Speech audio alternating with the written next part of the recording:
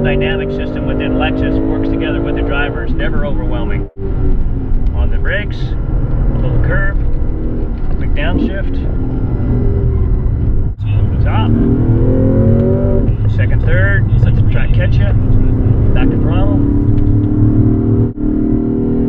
accelerate, 80, 90, 100, back to the brakes.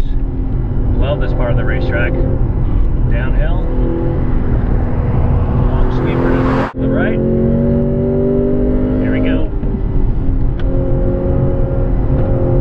Really nice balance through here. Catch the apex, all the way out. Slightly on the brake, freeze it, back to power. Third gear, 80 miles an hour.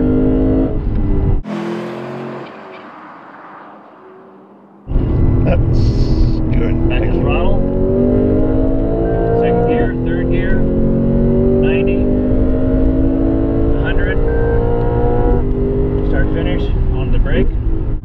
Now this turn will catch you out if you're not careful. You end up using a lot of this outside track. There we go.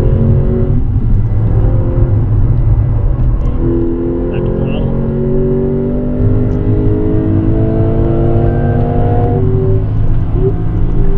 Long turn again. Off to the left. Apex. Let it drift out through the middle. Back to throttle. Good towards. On the brake. Turn in. Down the apex. Let it drift up. Now really yank it down to the apex. Hit the apex. Hard throttle. 80 miles an hour, 90, 100, on the brake, right, quick downshift, back to the left, back to power, quick up to shift to third, back to power, 80, 90, 100, 110.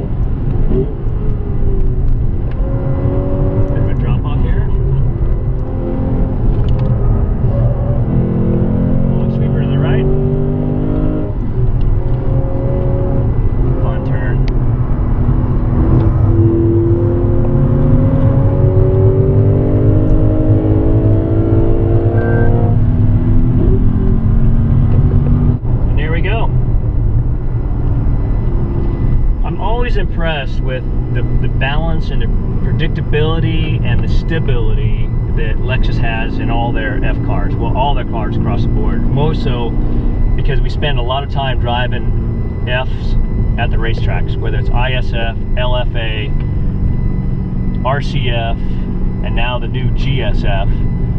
The predictability, the stability, just knowing where the car is, it just feels like it's into my fingertips all the time. Real nice to drive, great feel, never feel like I'm fighting anything.